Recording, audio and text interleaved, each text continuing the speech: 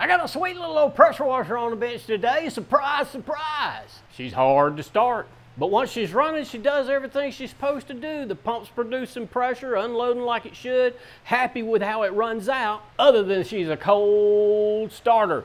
I think I just need to do a light carburetor cleaning, and that's not the topic here today. The topic is, you're testing these wrong.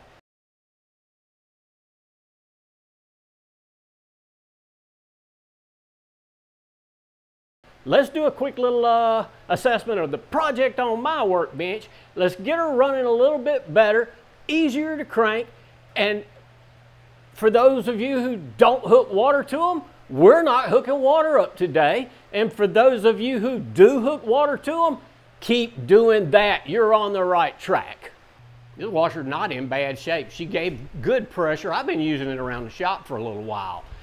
It sits in the corner for a little bit, and I think this carburetor needs a good cleaning on it. Not a big deal. You've all seen the little carburetor cleanings on the little Honda engines. Great. This is not about the cleaning process. This is about the testing process. A lot of you are doing it wrong.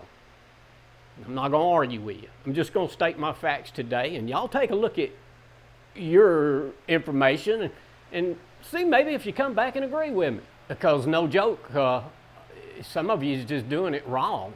And today we're going to take a look at a piston assembly that goes in a pump, and I'm going to tell you exactly why.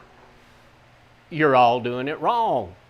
I broke it out the other day, wanted to use it. It was a little hard to get it to crank, but once it cranked, she functioned, did everything I wanted it to do. And when I shut it off, I tried to crank it again. I had the same issue. So a little hard to crank, but once she was going, good results. Let's get this carburetor off. Let's get her cleaned up and see if I can get her cranking a bit better. I've already done my pre-inspection. I got good oil in the engine. Gasoline's good. Let's just go ahead and pull that carburetor down and get cleaned up. So what do you say we crank this up and see how it's running cold? And in order to do that, I got two choices. I can either hook a garden hose up to it, get some water flowing through it, or I can pull that pump. And in my opinion, that's your only two choices. I'm gonna choose to pull the pump. Easier for me than hooking up hoses. I know the pump's working. And it's just 4 little old bolts. It's not that difficult. You can run into some difficulties pulling that pump, but not worth burning up a pump. Let's think about how that pump operates while I fiddle with these bolts under here. Because you don't have much room in there, I agree, and a lot of people will bypass pulling this pump because of this step. It's a bit of a pain in the butt. Is it? But it's necessary. Let's think about how that pump functions. The pump's got pistons in it, moving back and forth, riding in a set of seals. Example, piston riding in a series of seals. The lubrication for that system is water. The coolant for that system, well, it's water too. So if I deprive this pump of both its ability to cool the pistons and lubricate the pistons, am I fixing it or tearing it up? It can sometimes not be a lot of clearance there to work with. I believe if you try, you can get in there and pull this stuff apart. And the removal of the pump can always be questionable. Can't put a socket on there, there's no clearance. Your fingers and a little open end wrench is your best friend. Now I've got all the bolts out of it. Yes, on both sides. There's a little spot right there to get a screwdriver in. I'm just gonna push that pump off. Let's see if I can just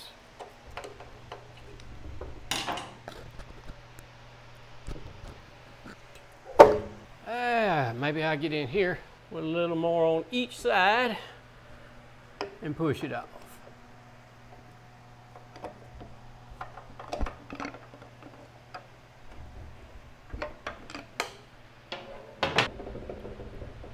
Come on.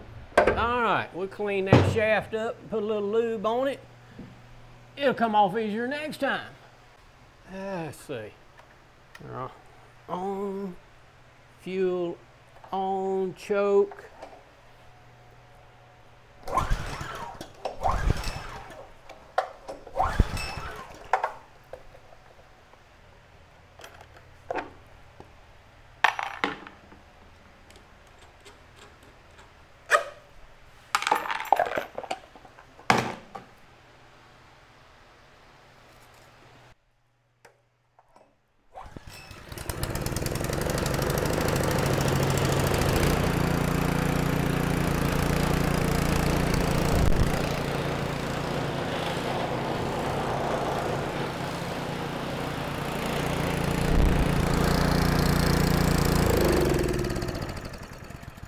Fired up, she cranks up and runs okay. So let's do a little light carburetor cleaning.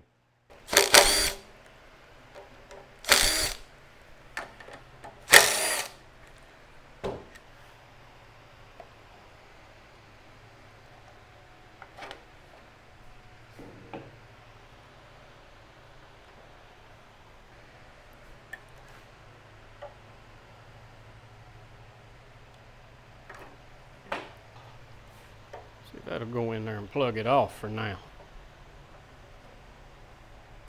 Just shove me a little plug in the end of it. I'll work around it.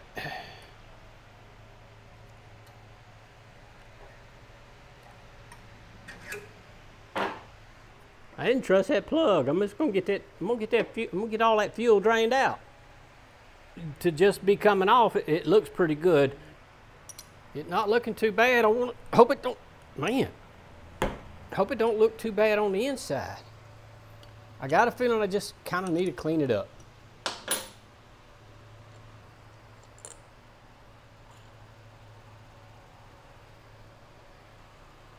That's not so bad. That don't look terrible. Come on, man.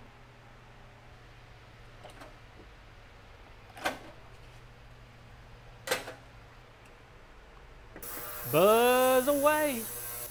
I think while that's buzzing away in that ultrasonic cleaner, I'm gonna go throw a fresh fuel line on that bottom of that gas tank.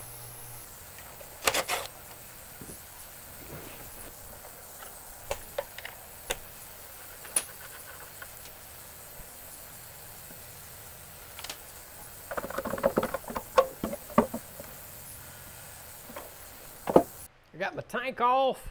Got my carburetor out of that ultrasonic solution over there, and man, she wasn't bad to start with going in there. It was cleaned up nice, and all my brass turned out really good too, if you can even tell. But I could tell, especially down there in that jet. So happy with how everything cleaned up, and let's get it put back together.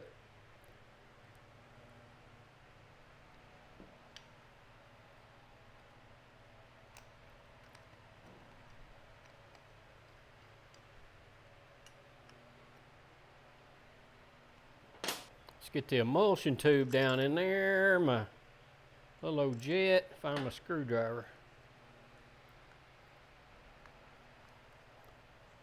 You've all pretty much seen a small carburetor go together, and this is just a simple assembly.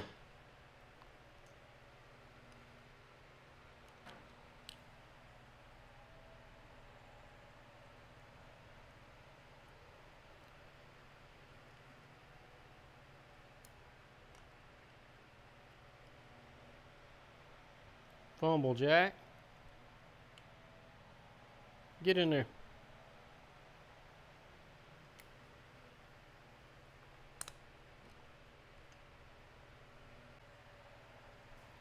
Get my little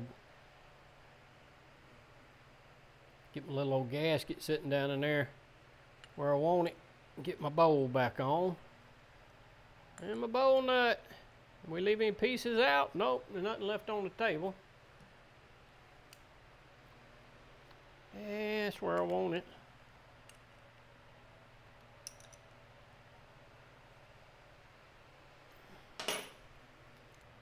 When I pulled the fuel tank off, I went ahead and pulled that fuel filter out. I was going to replace it, ain't got one. So I run it through the ultrasonic cleaner with the carburetor and everything else, and blew it out with the air hose and give it a good looking at. It was fine, I just wanted it clean.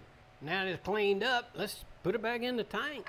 And I just want to make sure I get it started straight. They're plastic going into metal, and I want to make sure that it's feeding in smooth.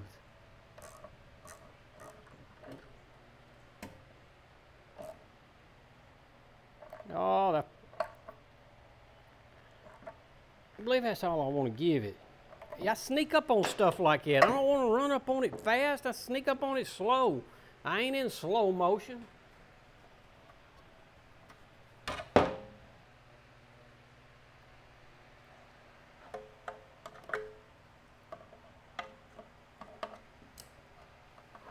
Now, that's much better.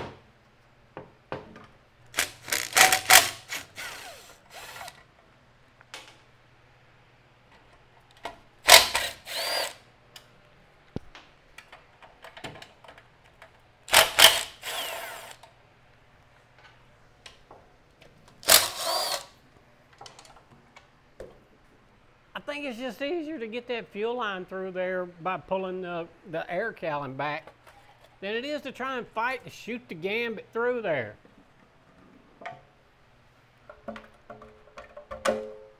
Good gravy.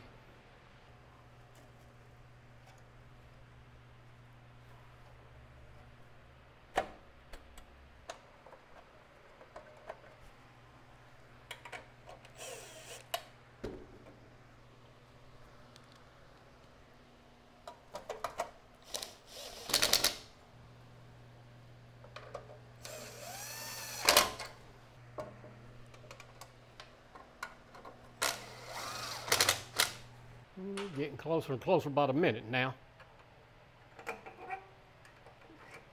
Hopefully my carburetor cleaning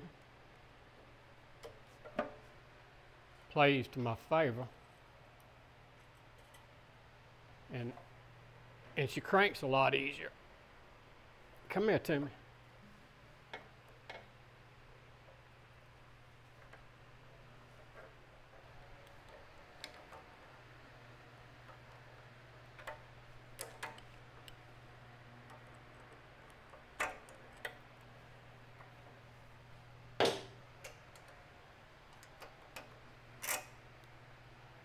Tank up there. Let's see if we can get this bolt started.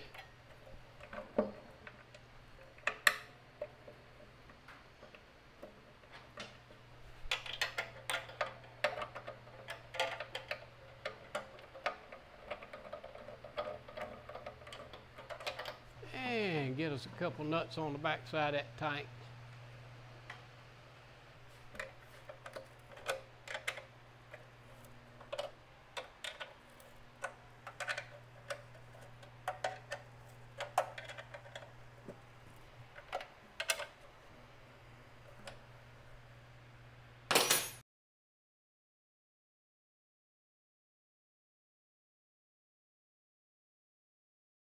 I've got my carburetor mounted back up, my tank mounted back up, new fresh fuel line, and I want to know if she will go. I hope that fresh cleaning on that carburetor makes her crank easier. Wasn't really no run issue, just, man, crank easier.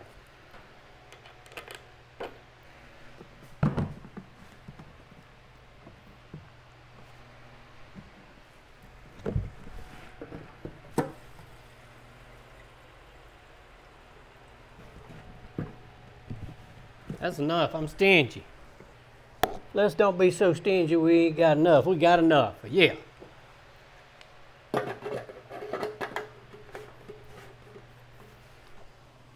On. Fuel's on, choke's on. Let's just give it a minute. See if I got any kind of leak, anything feels wet. Everything's looking pretty good to me. What do you say we rip that core?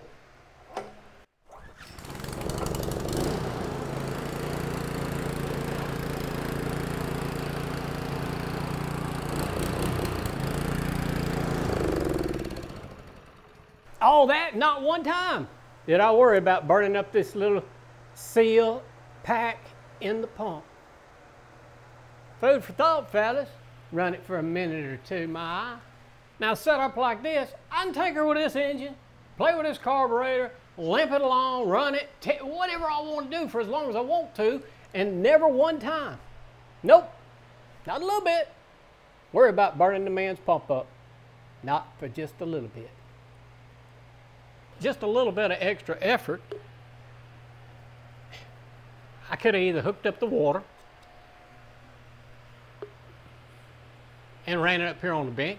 Don't have to put a gun on the end of it, just run it out the door. Keep some cool water moving through it. Or pour full bolts and pull the pump off and reinstall it. It truly only takes a few minutes. And when you think about how the pump works in correlation to the pump seals and the pistons are moving against the seals are stationary. Something's got to lubricate it. Something's got to cool it. Guys, I'm not going to drain the oil out of an engine. Clean the carburetor and just run it for a minute or two. Y'all have a good day.